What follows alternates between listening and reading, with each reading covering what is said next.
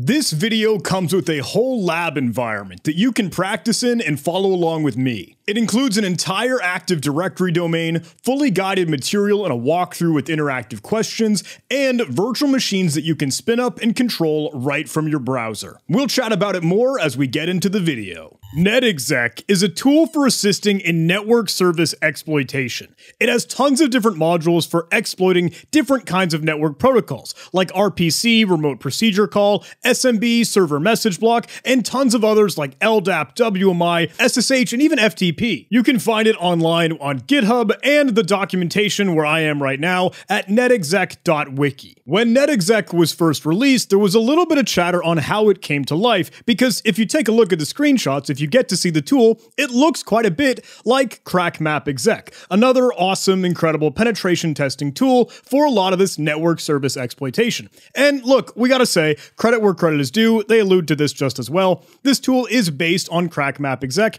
and was originally created by Bytebleeder and maintained by MPGN, some of the folks over at Porchetta Industries. But look, hey, with this new iteration, this new direction for a completely free and open source tool, with NetExec, we have this here. Look, I don't want to drill down. I know it can be a can of worms in that conversation, but I think this is a pretty cool showcase of how we might dive into using NetExec for penetration testing. It has support for a lot of common protocols, and oftentimes with the use case of trying different credentials. Hey, username and password pairs, but you can do so much more with it, and that is what I wanted to drill down into in this video. You could be using Kerberos in the mix, or different modules, a database hooked up, Bloodhound integration, or scanning for vulnerabilities with SMB, that server message block capability. Host enumeration is an awesome thing. We can drill down into a ton of this. Password spraying, credential dumping, Kerberosing, command execution, looking at network shares, defeating LAPS, the local admin password solution, and so much more awesome and incredible stuff. But look, we can go ahead and get started with it by installing NetExec and kicking the tires, trying to see this thing in action. I will go ahead and install on Unix or Linux. I'm running Kali Linux for my virtual machine here, and they recommend using pipx. That allows you to install NetEx and the NXC command line and database all system-wide. So I could just simply copy and paste this and slap that into my terminal. Here, let me log into Kali. I am updated on the 2024.1 version, as you should be just as well. I'll move into the op directory, and hey, I would go ahead and create a directory for NetExec, or all those that I might want to use for my own tooling. And I could go ahead and just slap in all this syntax, and we'll go ahead and install it. Enter my password here and cruise through and do what we need to do to get it up and running. Once that is staged, set up and in your path, no matter where you are, even if you're in your local directory, you should be able to run NXC or NetExec. You can see my prompt kind of changing colors here, and I could just invoke it and get started with the tool. Of course, it requires some arguments and parameters, so gives us the usage info, but take a look at that banner. Oh man, it's so cool, super slick. Hey, John from the future here, and I'm just jumping in to tell you about this because I, for one, am really excited about it, and I hope that you think it's pretty cool too. This whole lab and all the material is available to you, and you can follow along with me, all with the link below as Name Your Price training. If you check it out, you can dive into the exercise and literally type in whatever price point you want. If you want, you can get the material and the interactive questions for free. Literally $0, you can have it. But you do need to pay for the virtual machine lab time, because those are cloud instances. The VMs are all set up for the whole environment, and you can adjust the number of credit hours to make this whole thing less than $1. And if you'd like to support me as the creator on the initial enrollment, understanding how much time goes into creating the lab environment and material, offering all this education for free, the option is there. With that, you can spin up the lab machines in a whole Active Directory environment and get into a Kali Linux instance all with just a few clicks. So hey, if you want to follow along, I'm really proud of this Name Your Price training, and you can dive in with the link below, gh.live/NYPT. And P.S. if you're following along in the Name Your Price training, the video walkthrough and the labs there might be a little bit different. I had recorded this video and done the demo when we first created the environment within Snap Labs, and there might be a couple differences in the steps that I take, but it should really be all the same. This is our NetExec lab that, hey, my good friend M Alpha put together, so big shout out, big thanks, huge kudos and credit where credit is due. I super appreciate him, hey, helping streamline design and prep this video demonstration here, but let's go ahead and launch this new range for cruising along with NetExec. All right, the lab is launched and we have all of these machines running. I can go ahead and access this if I dig into the VPN setup and I create a new config. I'll build out one with the attacker access for Linux and I'll just say, hey, NetExec lab. We'll go ahead and create that. Should be built out. Now I could just simply download that. All right, I brought in the OpenVPN file into my virtual machine. I can go ahead and connect to it. I will slap a sudo on that so that I can get things moving for us. And there we go. Initialization sequence completed.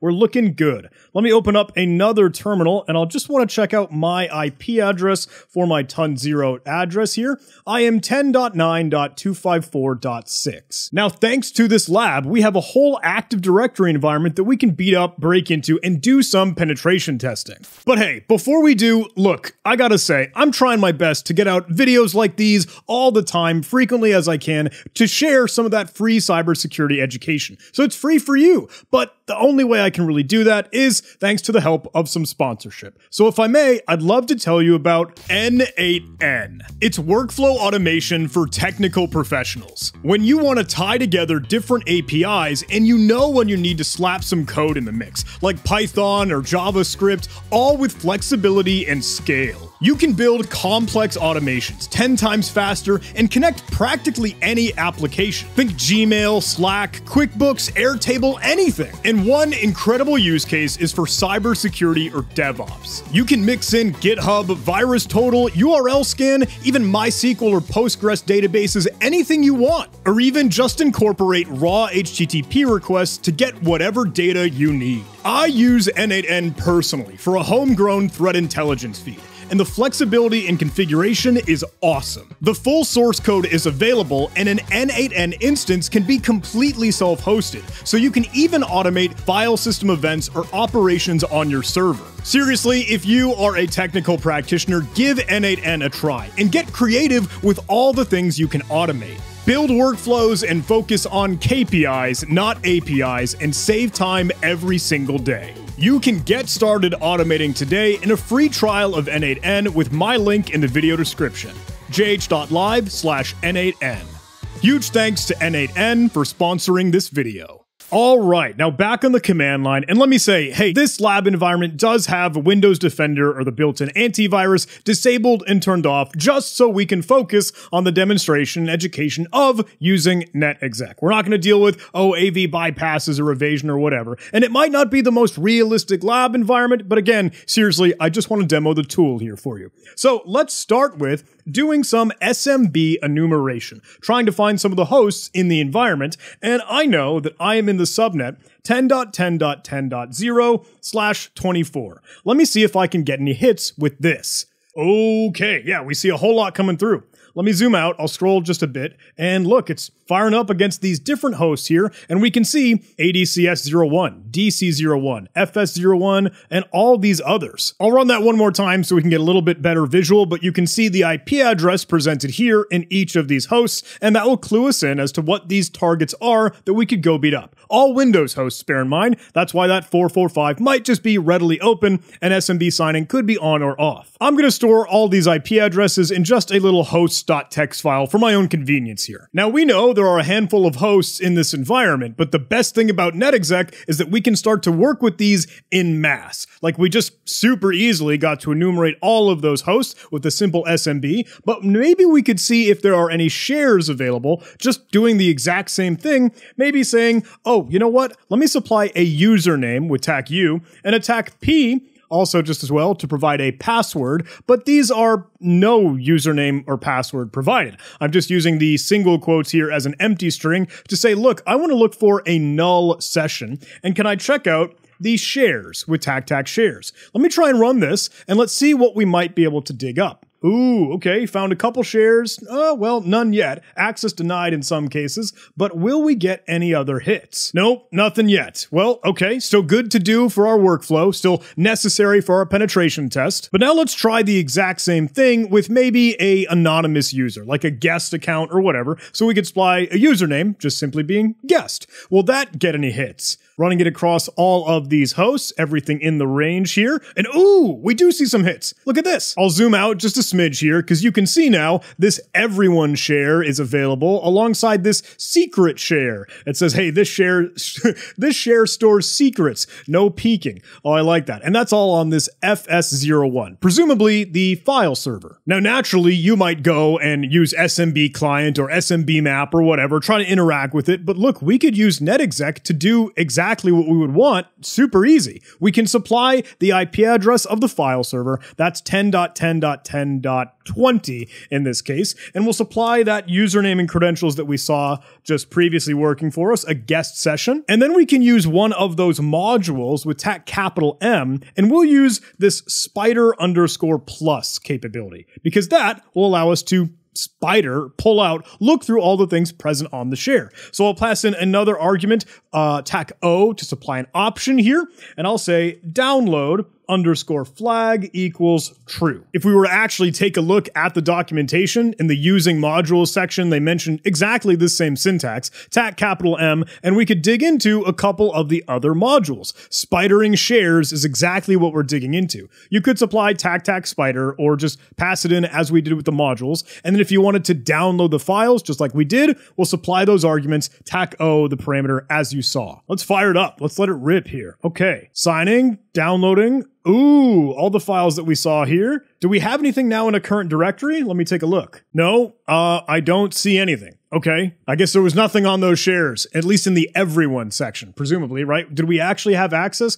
to secrets? No, not really. If I actually look back through the output, the enumerated shares that we saw just previously, the only ones that were readable was everyone and IPC $, which wasn't all that interesting for us. Secret we don't have access to, and these were the only readable shares. So nothing found. All right, well, hey, these are all good things to do on our checklist. Maybe we could see if there are other users that we might be able to at least figure out with the guest access that we presumably have, right? Let me use TAC users. Trying this just on the FS01 or the file server. I don't know if we'll be able to get anything out. It's probably worthwhile to pass this on all of the hosts in the environment, see if it pulls anything else that maybe that server on its own wouldn't give us. That doesn't seem to be doing much. Hey, let's go ahead and close that out and try it across all of the endpoints. /24 for that CIDR notation, and I'm not positive we'll get anything with this either. We can see from the green plus sign, we do at least have some credentialed session or access, right? Just like we saw to be able to pull those shares down, but that's not working too well on all of the other hosts. Well, okay, let's try another approach. Let's kind of go back to what we were thinking earlier with those null sessions, but now let's look for users rather than shares. So I'm still going to be passing TAC users. Let me fire this up, see if we get anything. Pulling it down. Ooh, okay. There are a decent amount of hits. Everything coming through here. Presumably a first name and then last initial as sort of the setup and structure. What do we have? Let me zoom out just a smidge. Looks like we can see Elizabeth, Isabella, Liam, Noah, Theodore. What else was there? Oh, hey, John H. There's me. And a password, presumably just in the description field of the user, that's displayed here as the full name and everything given. So John Hammond, password please subscribe. Nice, cutesy. I appreciate that, M-Alpha.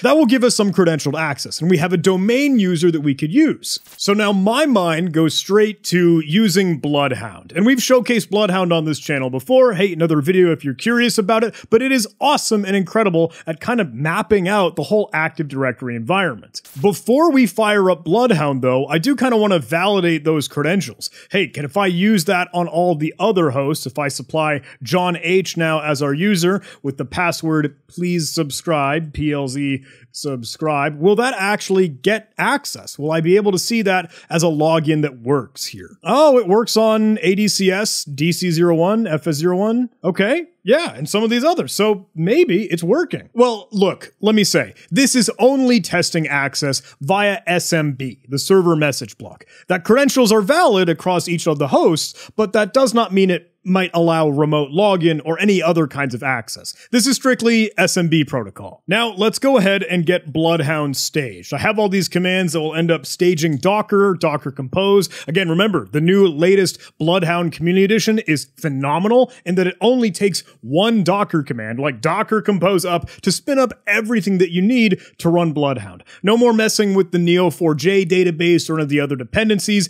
It's just install, good to go. We can cruise through all of this. Looks like it is going to spin up all of the database, graph, everything that we might need. And then I could go ahead and determine what is the default admin password that's set just by looking in the logs. Since I am using Docker Compose, I can just check the logs for that instance, and I can just simply grep for the password. If there's a line that displays that there, yeah, okay. Initial password is set to all of that nonsense. Looking good. Let me fire up my web browser, Firefox, so I can interact with that user interface with Bloodhound. In my address bar, I'll go to localhost, or 127.0.0.1 as the IP address, and port 8080 is where we should be for Bloodhound. So login credentials should just be admin, I believe, and I'll paste in the password. Let me see if this will get spun up. Oh, it looks like that did log in, but it does need a new password to be created and set for that account.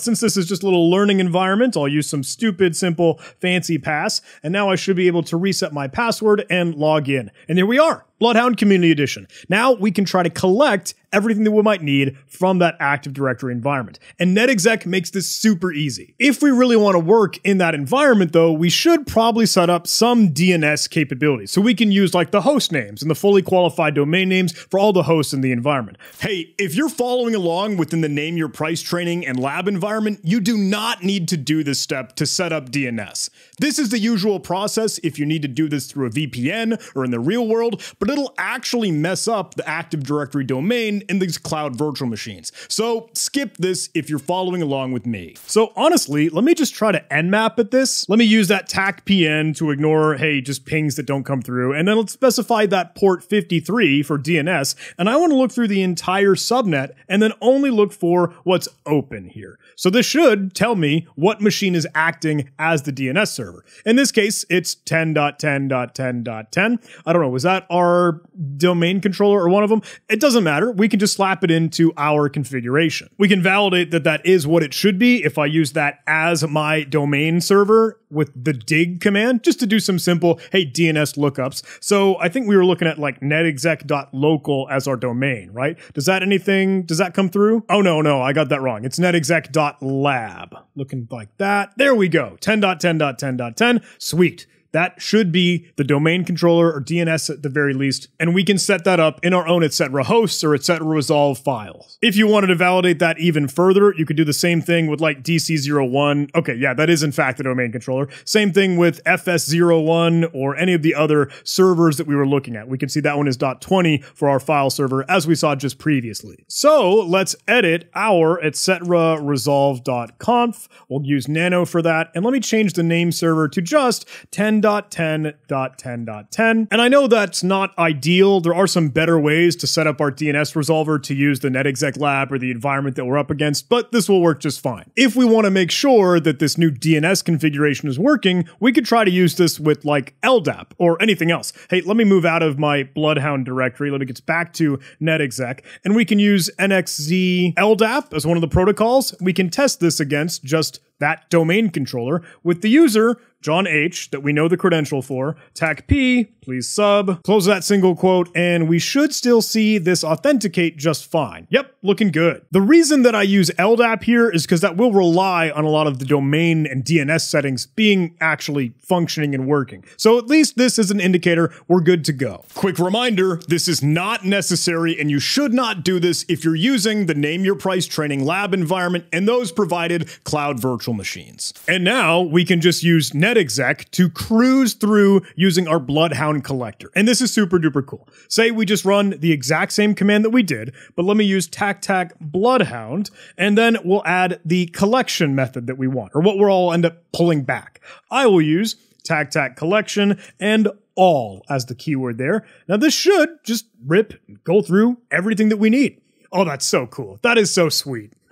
There we go. It spits out this zip file, and that would contain everything that we might need Granted, it's in another directory, so let me go validate and make sure that is still there. Good. But this is everything that Bloodhound would need to be able to work and interact with that environment and map it all out for us. So let's get back over to Bloodhound and let's try to upload some data. If you have some files available from SharpHound or Azure Collectors or NetExec doing it for us, we can just go to the file ingest page and begin uploading some files. There's a button here. My face might be in the way, but I'll click on that and then we'll go supply our file. I can paste in that location here and oh, that must be valid JSON. Do I need to extract all that? Let's do that super quick. Oh, you know what? We already have a whole lot of these JSON files, so I think we can just supply all these to work with, right? Let me try to upload those one more time. I'll just get to the NetExec folder and then select all of the JSON files and click open and upload. Okay. Super easy. Now we're looking good. Let me be sure to click upload and then, yep, just confirmation. We will upload one more time and that will be processed. Looking good. Now I want to hop over to that Explorer tab. And this will take a little bit for Bloodhound to ingest and process all that data. But hey, once it's done, we can get back into action. Oh, looking good. It's just like it completed. Okay, so let me hop over to the Explorer tab. And now we should be able to search for or do whatever we want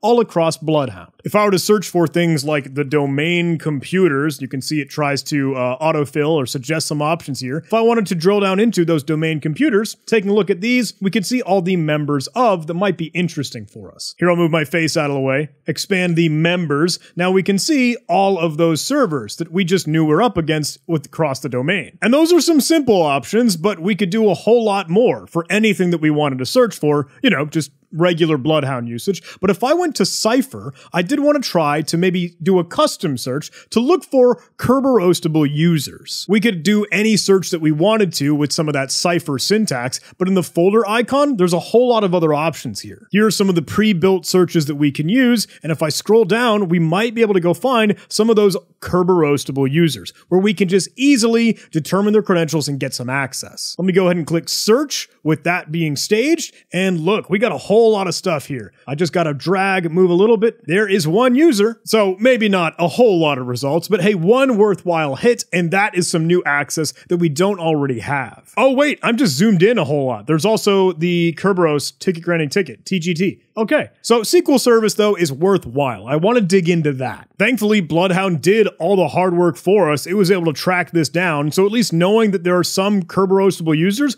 we can go back to the command line and use NetExec to automatically Kerberoast these. Let me make a file for kerberoast.txt, and that'll just include the usernames here, SQL Service and KRBTGT. There we go. Now, can I use my NetExec command as I have just previously? And then can I go ahead and actually specify I want to now Kerberoast, and we'll supply and pass in that kerberoast.txt file that I just put together. Now, when I hit enter on this, let's see what it digs up. Oh, goodness.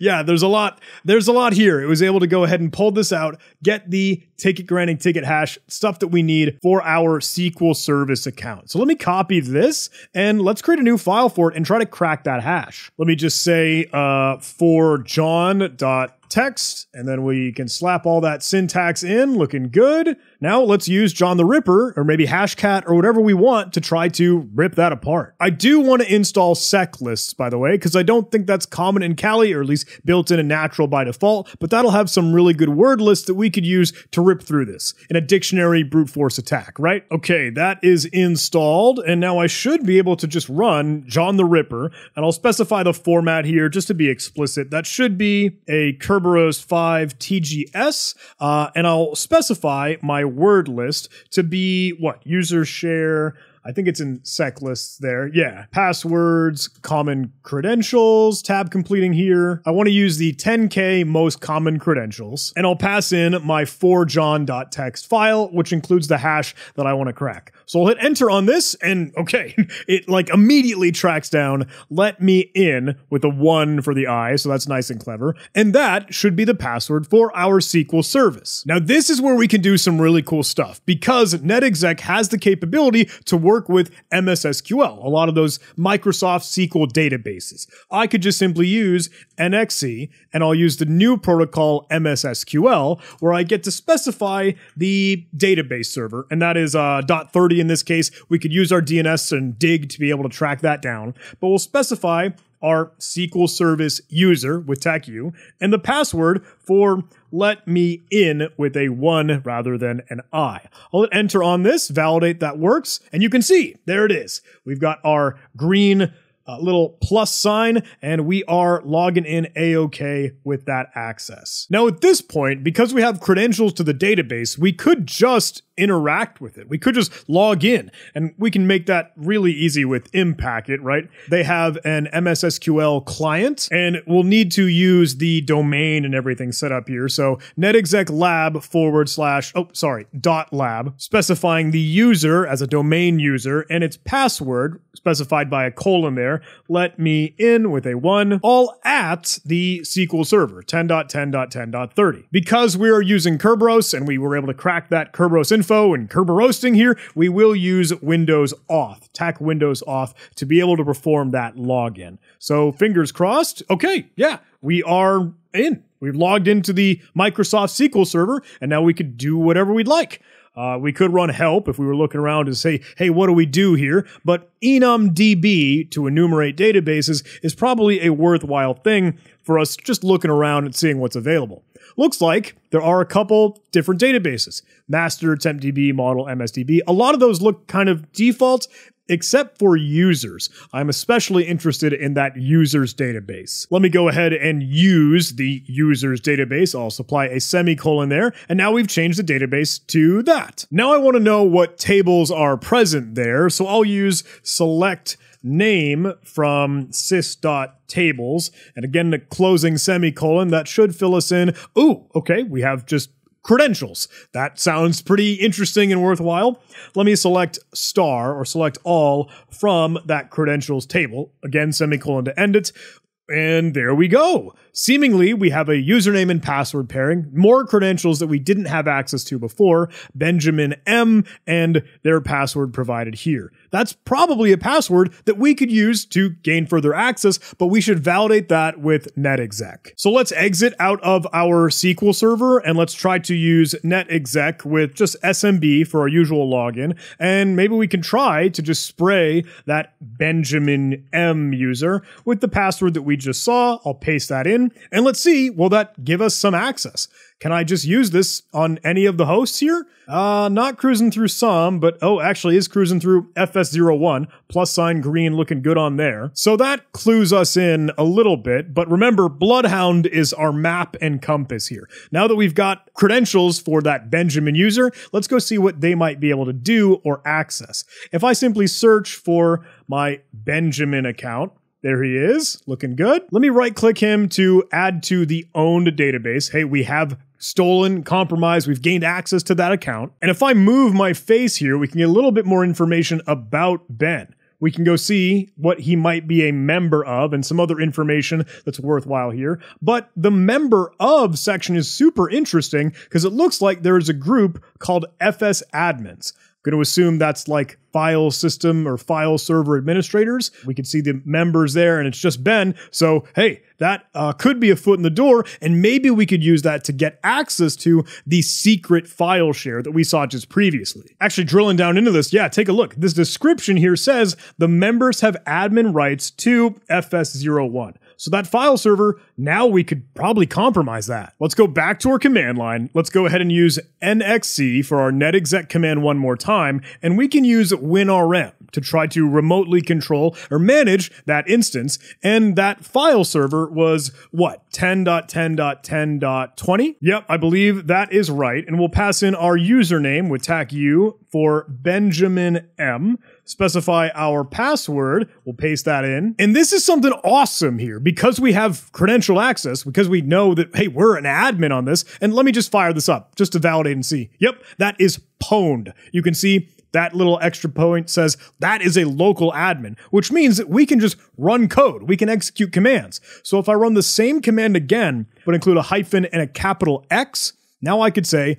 I want you to run any shell command that I provide. Let's check if we are really, in fact, in the administrators local group just by checking net local group administrators. We know, at least from what NetExec has told us, yep, it's definitely in there. Here you can see that group, NetExec FS admins, that Ben is a member of. They are local admins to this server. And this opens the floodgates, because since they're a local admin, we could dump whatever we want from that machine. Maybe we could get some other sensitive or secret info, like dumping registry hives, SAM databases, all that stuff. So let's run NetExec with the SMB protocol, and let me go back to the file server fs01 with the user Benjamin M, TACP for our password, and now what I want to do is actually pass in TAC-TAC-SAM to dump the whole SAM database and grab some local hashes. Let me see if this will work here for us. It is a local admin. It's dumping SAM hashes. Looking good, looking good. And there we go. Hey, we've got the administrator hash. We've got a guest hash.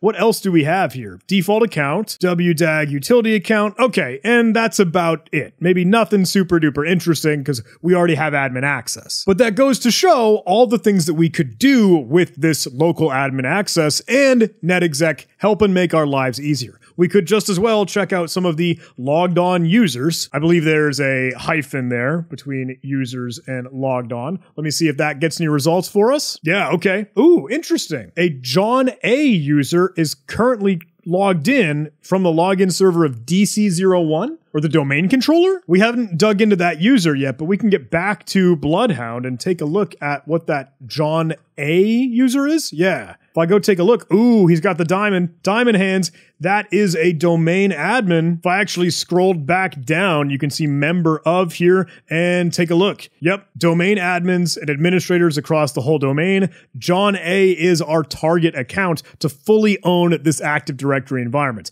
And they're logged in to the file server that we have admin access to. Now here is where some other really sweet magic of NetExec comes into play. Because we could, rather than dumping the SAM databases or checking out logged on users, we could literally impersonate one of those logged on users with some scheduled tasks. So, hey, let me remove that TAC-TAC logged on users segment. Let me use that TAC capital M for SCH tasks as, and we'll supply that TAC-O to offer some other options or arguments. We can set the user to equal that John A account, and then I can go ahead and specify a command that I want to run, like simple who am I don't know, just to validate, just to see, are we who we think we are running as the John admin user. Let me hit enter on this and see if it can just schedule something to run right now and get the results back.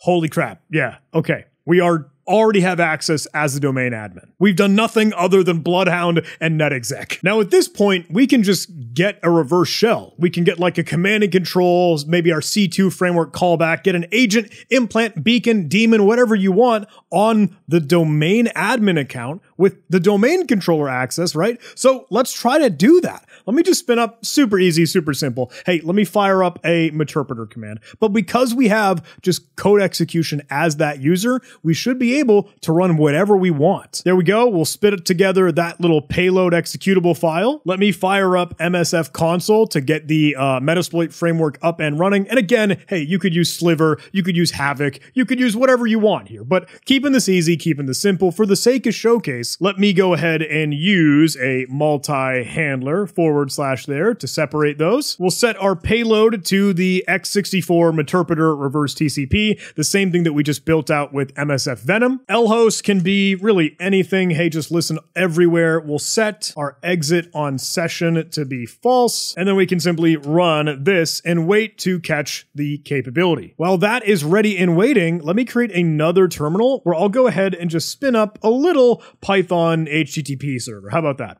That'll listen and share that payload in a public space where we could force the end user, the John A domain admin, to pull that down and execute it, giving us the reverse shell. So let me move up to the very top here, and we're going to use NetExec with the SMB protocol onto the file server fs01 with the user Benjamin M as that compromised account, passing in the password. I have that stored here that I can just go slap in. And we know we can use that module with scheduled tasks to run as another user, in this case, our John admin account. And the command can be, hey, maybe a PowerShell cradle. Maybe maybe we'll use PowerShell to invoke web request, and I'll wrap that in double quotes here as we're building out that string. Specify the location. Our IP address was what? 10.9.254 whatever? Yeah, way back at the very beginning, I think we were 254.6, and that's port 8000, as we can see from our Python HTTP server. And we want to download the payload.exe. We'll go ahead and put that into the C, Windows, tasks, or whatever directory you want.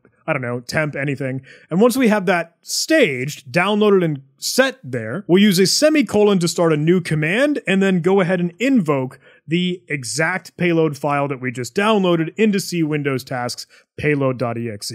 Fingers crossed. If I'm crossing my fingers here, make sure we actually end our double quotes. We don't need that surrounding payload.exe. We need that across the entire PowerShell command. I think we're looking good to have our domain admin user logged into the file server, pull back from our temporary HTTP server to get our Meterpreter callback and give us a shell. Fingers crossed. Running it. Yep, saw the download. Looking good. Will it work? Yes! Meterpreter session 1 open. That's pretty cool. I really just love the fact that, hey, we've got all that capability with NetExec. And back over on the Metasploit framework, back in our MSF console, if I take a look at the sessions, list them all out with TAC-L, there we can see Meterpreter running on Windows for our NetExec John A or admin user at the file system server, and that's okay. But look, we could pivot from there because we're the domain admin. Let me see if I can interact with that. Sessions TAC-I1, there we go. I could, if I wanted to, get UID, but we know who we are. Could I get system being a domain admin? I don't see why not. Now I am, of course, NT Authority system, and I could do anything, bring myself over to the domain controller, and then wreak havoc, do whatever. I own the whole domain. And hey, we got to do it all with NetExec. I think it's pretty sweet. I think it is another Swiss Army knife for network exploitation, services and protocols that are out oftentimes in an environment. And look, because it's got SMB, like WinRM, MSSQL, SSH, FTP, LDAP, so much cool stuff. Even RDP, the remote desktop protocol. There is so much you can do with NetExec, so I hope you incorporate it maybe into a bit of your operations, your campaigns, your penetration tests. And with that, I hope you enjoyed this video. If you did, please do all those YouTube algorithm things, like, comment, subscribe, and I'll see you in the next one.